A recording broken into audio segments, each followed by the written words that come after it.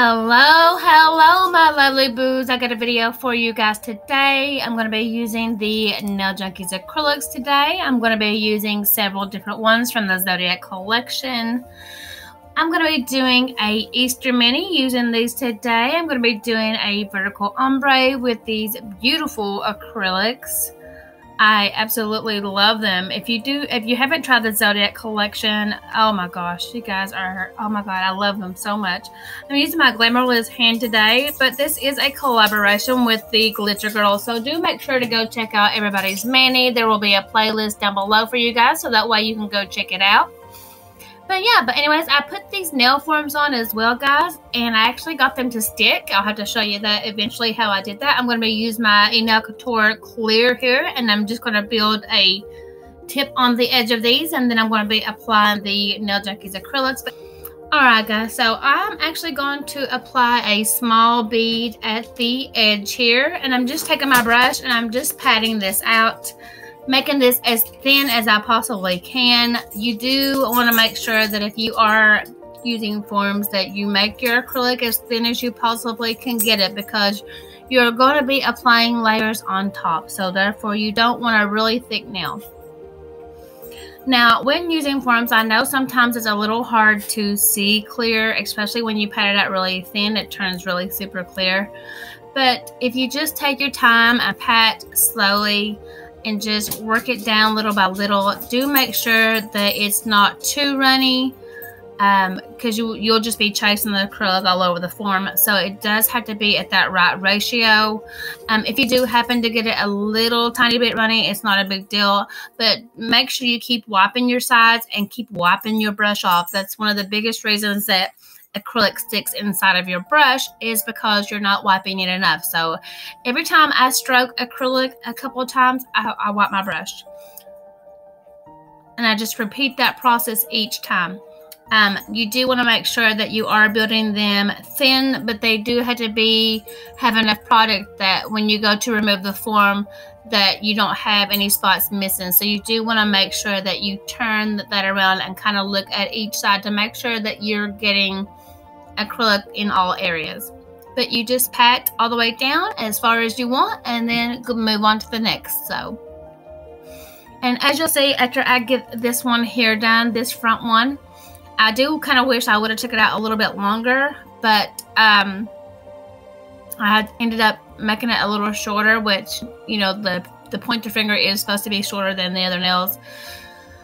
But I did go back and apply a little bit more on the ring finger, because I do feel like right at the main edge I didn't apply enough acrylic. So I am going to be applying another small bead at the end here. I'm going to feather it up and then pull it down and make that a little bit stronger.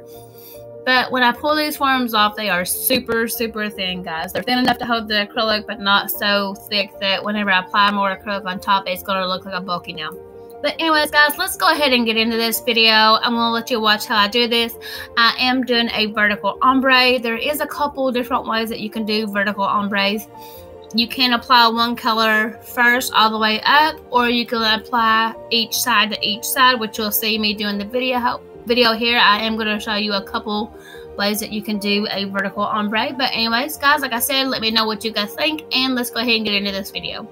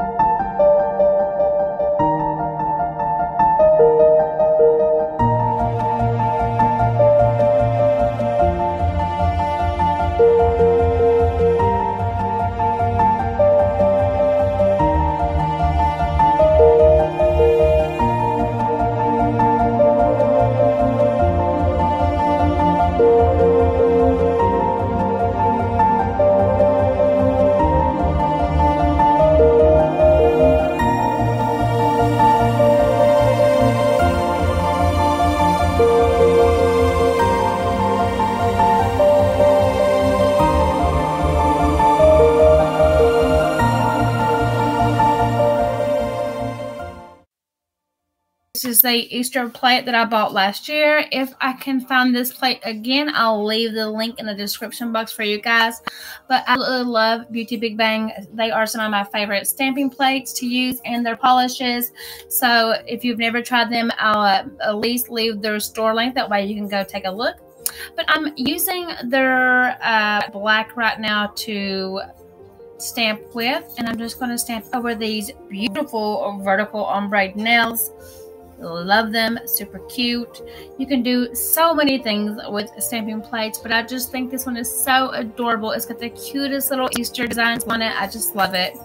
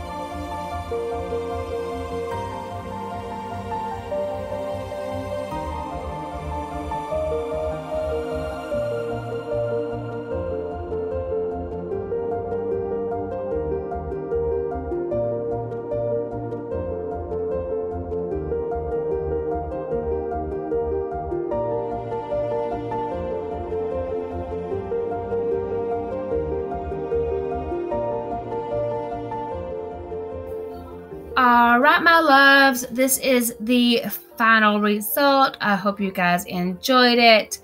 I used the Beauty Big Bang stamping plate, and I used the NailJunkie acrylics.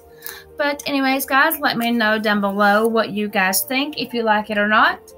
I absolutely love it. It was so easy to do. I absolutely adore these acrylics. Don't forget that I do have a 15% off code, and as soon as her store is back up and running, you can use that code. But anyways, guys, I will try to leave everything linked down below, as well as if I can find the Beauty Big Bang plate still. I did buy this one last year, but I will try to link that down below for you guys, so that way you can go check it out. I absolutely love all of Beauty Big Bang's stamping plates. They are really good and etched anyways. But yeah, let me know what you think down below in the comments. Don't forget to like, comment, and subscribe. And don't forget to hit that bell so you can get all my latest uploads. But anyways, guys, I hope you're having a beautiful, blessed day. Hope everybody is staying safe. Happy Easter, guys. I love you all. Bye.